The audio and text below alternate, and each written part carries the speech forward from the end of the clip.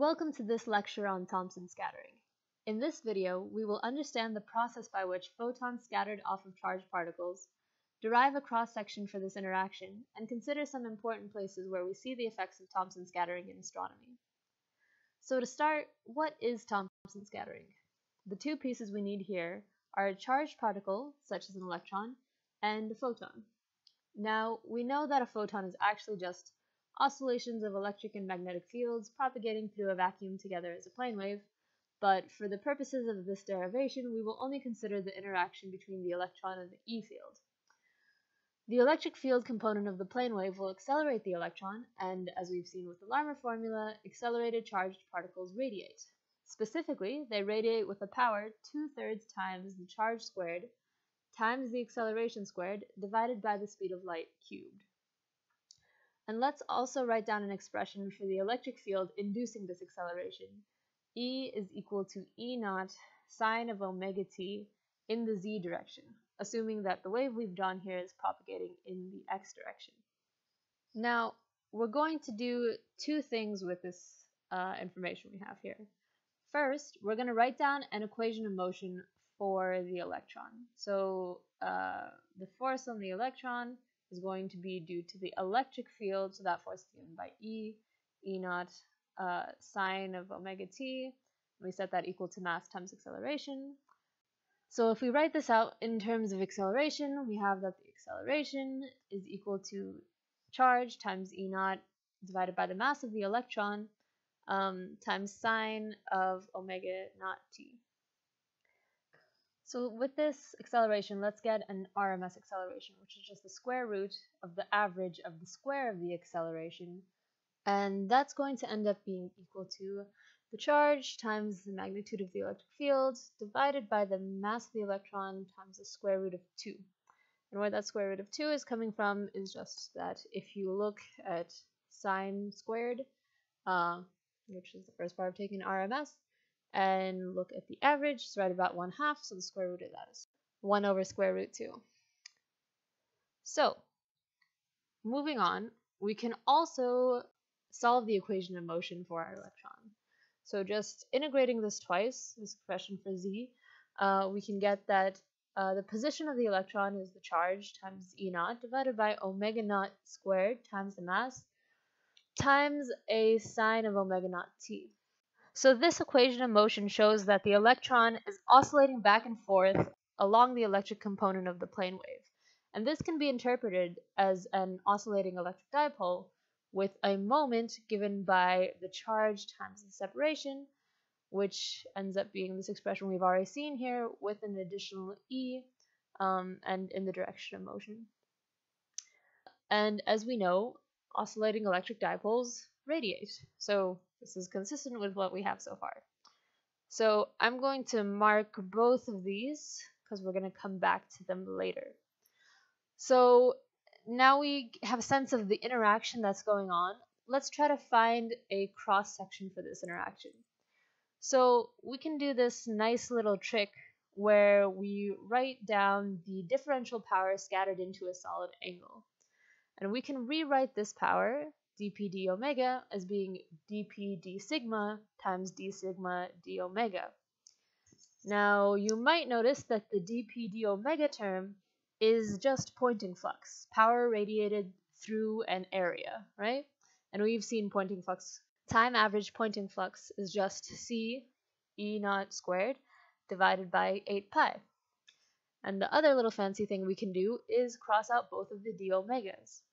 So now, if we substitute and integrate, we have that the power is equal to c E naught squared divided by 8 pi times our cross-section for interaction. And we can write down this cross-section for interaction, just inverting the equation. And we know that because we have an accelerating charge, this power is going to be given to us by the Larmor formula. So we can write down this sigma is 8 pi divided by c E naught squared times the power given by the Larmor formula, 2/3 E squared A squared, divided by the speed of light cubed. Now, we can also express the Larmor formula in terms of electric dipole moments, where the second term just becomes the dipole moment squared times omega naught to the fourth over c squared rather than c cubed. And if we look back up, we find that we can use either the RMS acceleration or the dipole moment that we had written down earlier in either of these expressions. And in fact, both of them will give us the same result. For the purposes of this video, I'm going to use the former and solve this in terms of the acceleration. So we get that our sigma is equal to 8 pi over c e naught squared times 2/3 e squared over c cubed times the e squared from the acceleration times e naught squared over 2 mass of the electron squared. And we can cancel out a bunch of these terms, the e naughts and the 2, and we end up with the result that the cross section is equal to 8 pi over 3 e to the fourth over me squared c to the fourth. Now, this quantity here is actually the square of the classical electron radius, and it might seem strange to consider an electron radius, but we can cleverly define one if we set the rest mass energy of an electron equal to the electric potential energy contained within some radius. So with this nice little definition, we can define the cross-section for interaction of Thomson scattering to be 8 pi over 3 times the classical electron radius squared, which numerically becomes 6.65 times 10 to the negative 25 centimeters squared. So at this point, I should mention the assumptions that went into our derivation. So something we did not account for were relativistic effects. So we assumed that both the electric field and the velocity of the electron were low enough that relativity isn't relevant. In a high velocity or high E field limit, we have to consider relativistic effects, and this process actually becomes Compton scattering, which will not be talked about in this video. But for now, as long as both of these quantities are low enough, our derivation holds. So now that we've understood Thomson scattering, let's look at some places where it occurs. One important place where we see the effects of Thomson scattering is in the cosmic microwave background, or the CMB. So shortly after the Big Bang, the universe was primarily ionized hydrogen, which meant that there were free electrons and protons throughout the universe. And as we've seen already, free charged particles is the main thing you need for Thomson scattering. Because of this opportunity for scattering, the universe was opaque to radiation. Any photons coming in would be scattered off an electron rather than continuing along its ray path. As the universe expanded, however, it cooled to the point at which protons and electrons combined to form molecular hydrogen, which, because it is neutrally charged, does not contribute to Thomson scattering. Without free charged particles to scatter off of, the universe became transparent to photons. The last photon scattered before this epoch of recombination formed the cosmic microwave background, which we can examine today to study the early universe.